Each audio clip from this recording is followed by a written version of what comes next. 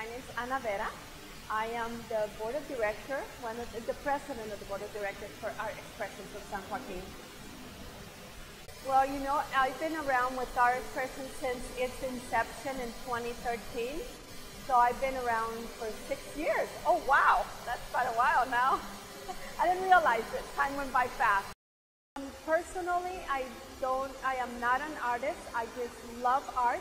I'm an art supporter, and my husband is an artist, so I've been around art for many, many years. We do is we sort of dress up the city with art. We have art at different venues throughout the city, just to bring more awareness to the art. So I wish there was more younger artists that would join our group, because my focus is to have the veteran artists, the more seasoned artists, mentor the young up-and-coming artists. And so I wish there was more younger artists that would join our group.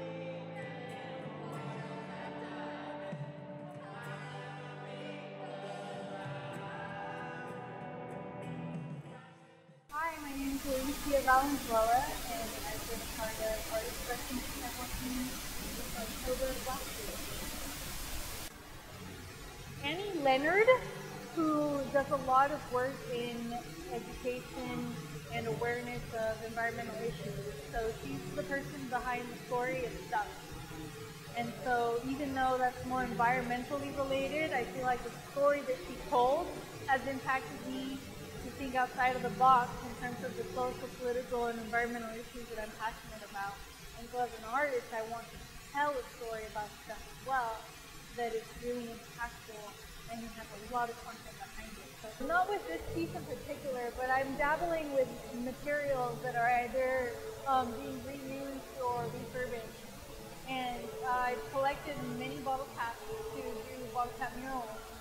And so I'm trying to do with the forethought of cradle to cradle, is my piece going to be used and recycled? I don't want it to end up as a permanent thing if it's not going to be a final, fine art piece.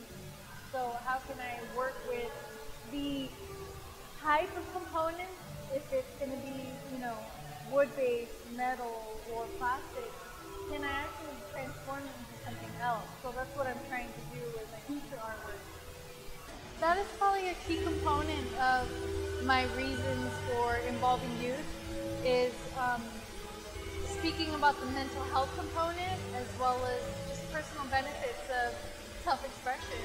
And I mentor 9 students currently at Weber Institute with my friend and colleague Luz Lua.